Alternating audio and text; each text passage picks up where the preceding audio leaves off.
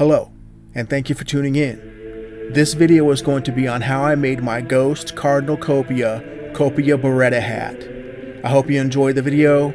Thank you for watching, and let's get into it. The materials that I used are as shown. 3 different kinds of sharp scissors, cardstock, felt, the strongest duct tape I could find, Scotch clear double-sided tape, a yardstick, Cardinal high-strength spray adhesive, and most importantly, I got the templates off of Etsy in a downloadable PDF pack for $6.66. Now keep in mind that you can use whatever materials you'd like to make this more accurate. This is simply what they had available at my local arts and crafts store. Okay, let me start by saying that there are many ways to do this. This is simply the method that I used, and it seems to have worked well for me. So the first thing that I did was made the veins for the bat wings. You need 4 of them, 2 for each side of the bat wing.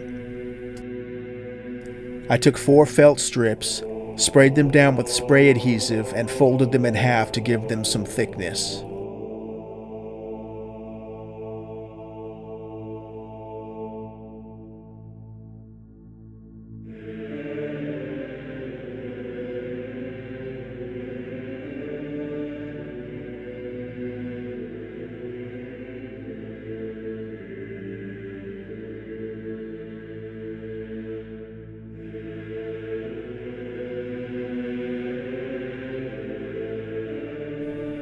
I took my template and marked on the piece of felt where I wanted the veins to be placed. Then I sprayed down some spray adhesive where I needed the veins to be located and placed them where I wanted them.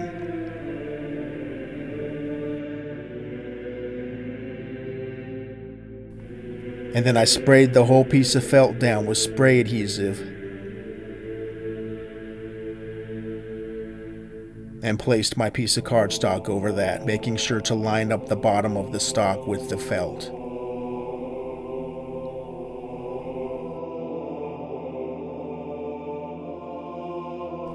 Then I lined up my template with the bottom of the felt and the cardstock, made sure that the veins were in the correct placing, and traced it out.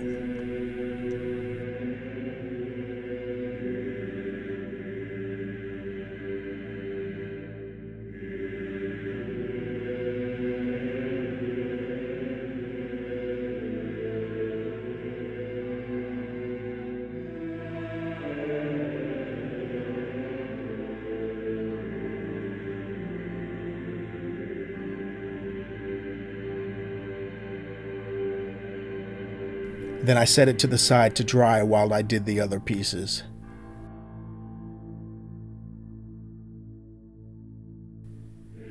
And the next one I did the exact same way, just flipped the other direction. You'll see what I mean when you download the PDF pack and take a look at the templates.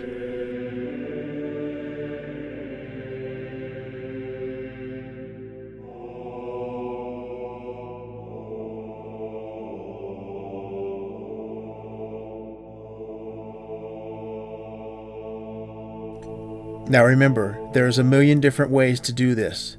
You could put the veins on the inside like I did, or you could put them on the outside. This is simply what I tried, and it worked well for me.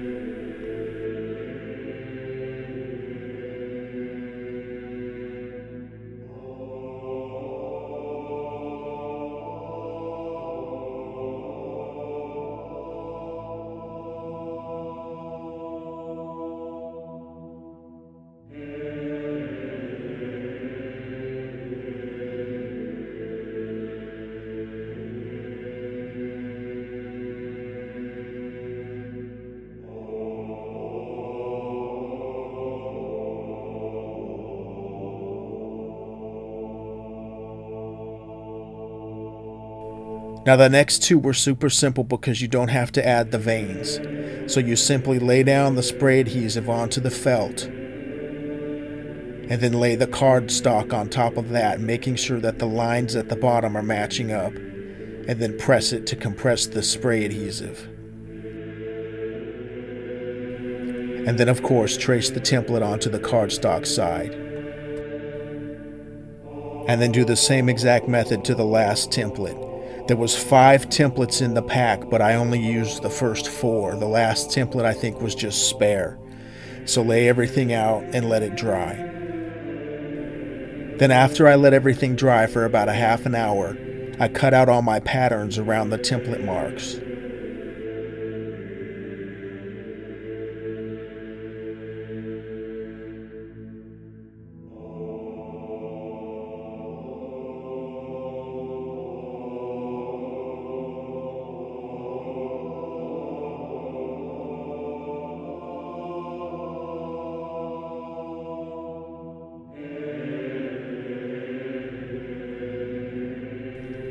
And this is what I came out with.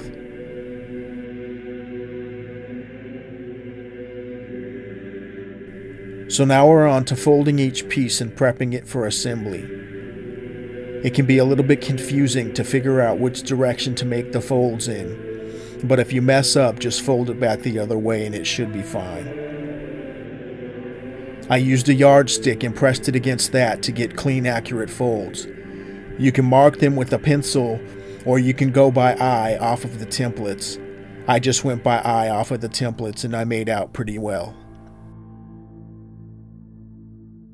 So as you saw, the bottom flap you want to fold inward because those are the sides of the Biretta, and then the other 2 you want to fold them outwards so that it matches up with the other pieces of the template. The pieces that will become the sides go inward and the horn and the bat wing goes outward.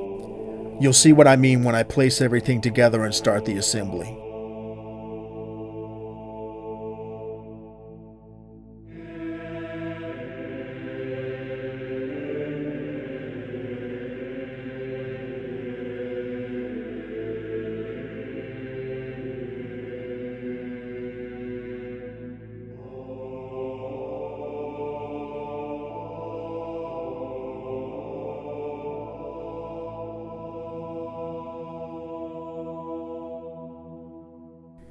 So once you have all the folds in all of your pieces, you're going to want to bust out your Scotch tape, double-sided, and your duct tape, and start taping all the pieces together.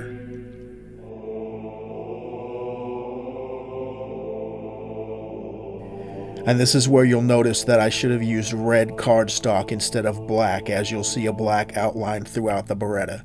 Try to ignore that, and if you want to use the black outline, get black. If you want it all to be red, get red.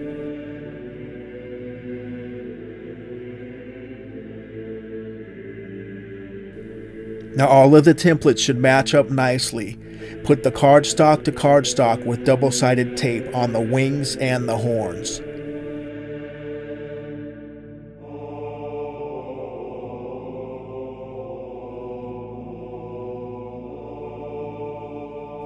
Then once you have it how you like it, add a piece of duct tape to the inside so that it won't come off when you're stretching it to put the other pieces in place, like so.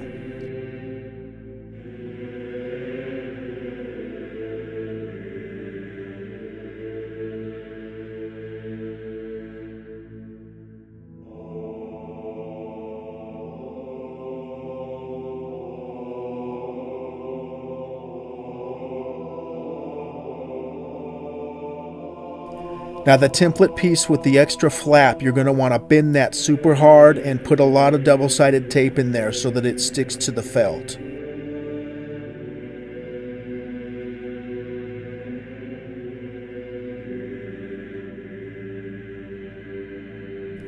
And don't be afraid to do a little extra trimming here and there if it needs it.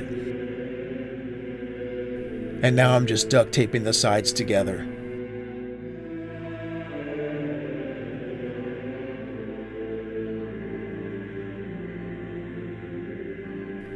Now keep in mind that when you download the Biretta template PDF pack off of Etsy, you're going to want to scale them before you print them to be as large or as small as you want the Biretta to come out.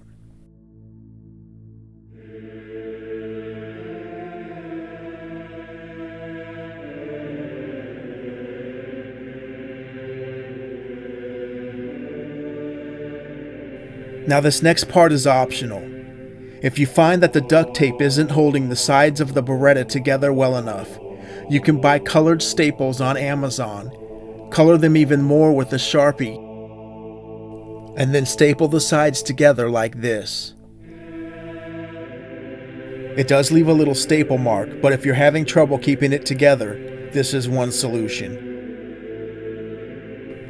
And that's pretty much it. Now you can use any materials you like to make it more accurate. This is just what I had access to at the moment. I hope you enjoyed the video, and thank you for watching.